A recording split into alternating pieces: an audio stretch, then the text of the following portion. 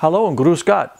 Today we're going to install a tunnel tail bag on my Suzuki GSX1250FA. It goes something like that, which is fine for me because I normally sit right here and don't have a passenger, so this should work out well for short trips.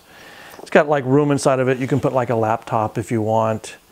It has all sorts of pockets. I mostly need it just to put like my rain suit, maybe some water in case I break down on the road.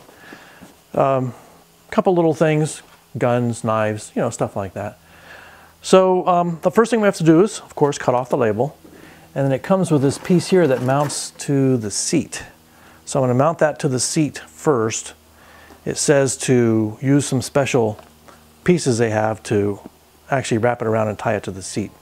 So I'm going to do that and then we'll see what that looks like and I'll be right back. Okay, we've tied the pad on here. We use these two ties.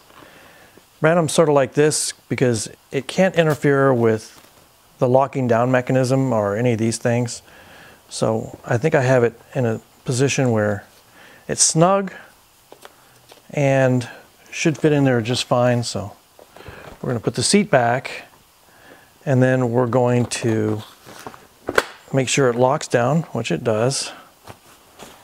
And then we'll put the bag on and see how it fits. So we'll do that next. Okay, I was going to put this saddlebag on my Suzuki and it turned out not to work very well because the seat in the back is kind of comes to a wedge. So this thing would just slide right off. So I said, well, I think I'll try it on my BMW because I never really liked this big tail bag I had for back here. It's this big old monstrous BMW ugly thing. So what I've done is I've attached the pad here on this, and if this will go in and fit appropriately, then I think I'm going to put the bag on the BMW. So, should fit just like this, which I think is actually better. And it gives me kind of a little cushion here to lean against. So I'm going to hook it up here, see how it works out, and we'll be right back. Okay, so we installed it on the back here. I kind of like this. I'll try it out. I'll write some comments.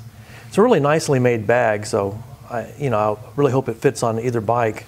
I think on the Suzuki, I'll just probably order the Suzuki side bags that go on it, and we'll just go from there. So thanks for watching.